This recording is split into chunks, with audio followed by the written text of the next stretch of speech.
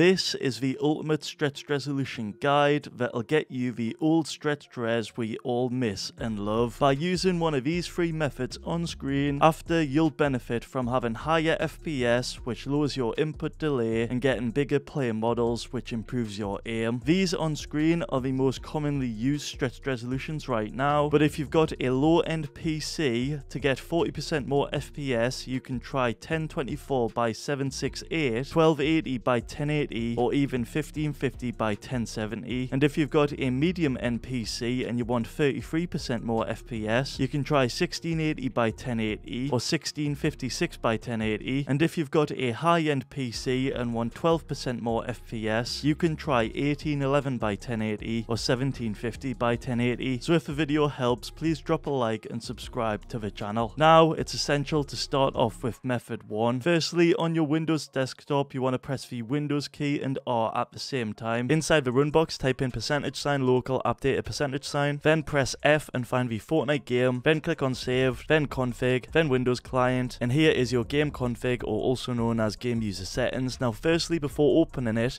you want to right click on it and click properties, and make sure you uncheck the read only box. It needs to be unchecked at this current time. Click apply, then OK. Then we can go ahead and open it up. Inside here, you want to scroll down to near the bottom where you should see a couple of important commands.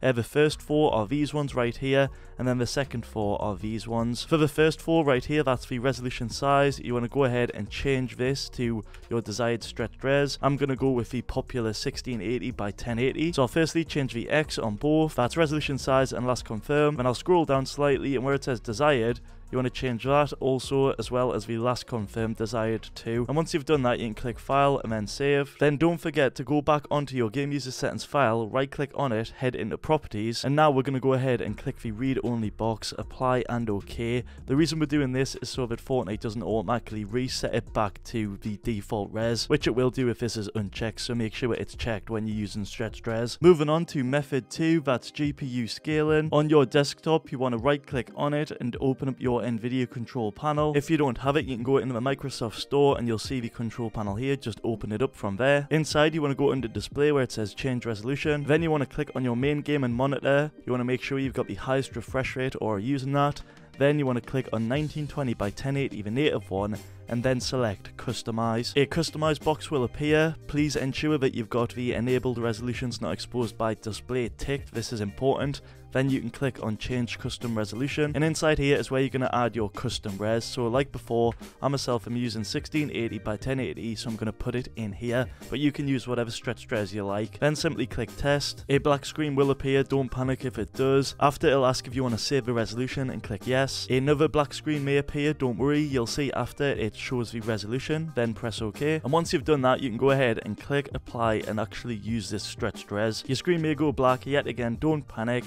To get back onto 1920 by 1080 on your desktop, you just have to select the native resolution, click apply. And once you've done that, you want to head over to display, adjust desktop size and position, and under the adjust desktop size and position, you want to click your main monitor and make sure you're using full screen to prevent any sort of black bars. In addition to that, you also want to perform scaling on GPU, and this is really important. You also want to tick the override the scaling mode set by games and programs. And now when you go ahead and launch the game, you will have a stretched resolution. As you can see, as soon as you go into a game, there it is. Moving on, finally, we've got method number 3, display scaling. To begin with, you want to find your config or game user settings file. You want to right click on it and then enter the properties. And inside here, make sure the read only box is unchecked, then click apply and OK. After you open up your config, you want to scroll down to the resolution sections. There'll be the first section right here and then the second section right here.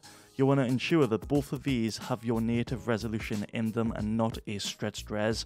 So either 1920 by 1080 or whatever your native resolution is, ensure that's the case for both of them. After that, you want to enter your NVIDIA control panel. Firstly, under change resolution, then select your main game and monitor, and inside this resolution box right here, scroll down till you find your native resolution, then click on the customize button. Then inside here, simply remove any stretched resolutions that you've got going on. So I'm going to go go ahead and delete this one right here. Once you've done that, you want to uncheck enable resolutions not exposed by the display, uncheck that, and then press OK. And then you should be left with your native resolution. From there, you can go to adjust desktop size and position. Then inside here, ensure that your main gaming monitor is selected. Then make sure you're using full screen. And finally, under perform scaling on, you want to change this from the GPU to display, as we're going to be display scaling.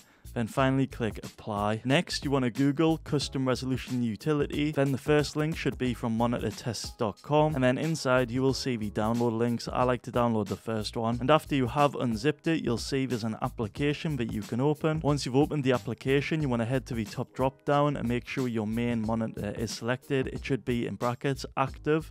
After that, you want to go to the left hand side and go down to where it says none. Click that button and it'll deselect all of these, which is what we want.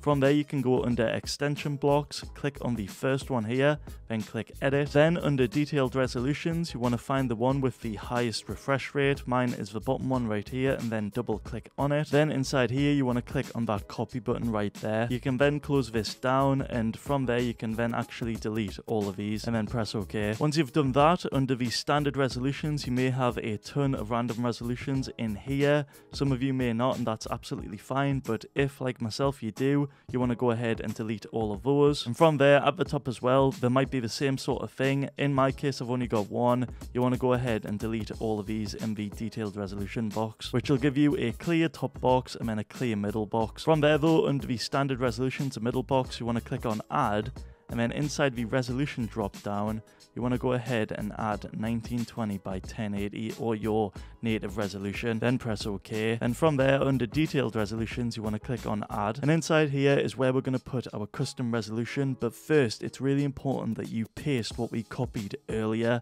So just click paste firstly, then we can go ahead and add our custom resolution. And I myself, I'm going to use 1680 by 1080, so I don't need to change the vertical. Once you've done that and everything is looking good, you then can press OK. And as you can see, we've got our custom resolution, we've got our standard resolution, and then we've got the extension block. Now, some people like to delete everything in the extension block, but I like to leave it just as is. And from there, we can literally just press OK. After doing that, a lot of people like to restart their PC via the application itself, via clicking one of these, or via literally just restarting in Windows. But I want to warn you guys, after you restart, if there's any sort of issues, you should refer to this guide that I'll have in the description of this video that can help you if you get any sort of black screen issues or anything like that. In addition though, I'll also show you how to revert all of this at the end, which can also help you. And after you have restarted your computer, you may notice that you're in 60 Hz. Now don't panic, that's fine, because what we want to do is right click on our desktop, we want to go into our display settings, then scroll down to where it says advanced display, then at the top make sure your main gaming monitor is selected, and then you should see two different modes here, your desktop mode and your active signal mode.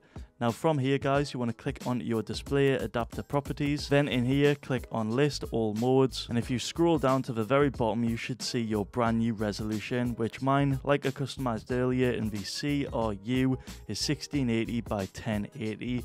Just select that, then press apply. Your screen may go black, don't panic. But once we are back, you can see that we now have the lowest latency stretched resolution possible, as both of these are matching, which they don't do if you use the GPU scaling method, which is completely fine, but this is why this method has the lowest latency possible. But yeah guys, if you do want to go back to a native resolution, you want to go back into your display settings and go back to your native resolution. In the CRU folder as well, you want to click on reset all. Then finally in the NVIDIA control panel, under adjust desktop size and position, you want to make sure you've got full screen selected. Then under perform scaling, you want to change it from display back to GPU. And also don't forget to take override the scaling mode set by games and programs. And that right there has been the ultimate stretched resolution guide that will get you an awesome looking stretched res. If it helped out, feel free to drop a like on it, drop a sub on the channel, and use my code when buying the battle pass or while using the item shop. And before you go, feel free to check out any of my other tutorials on screen right now.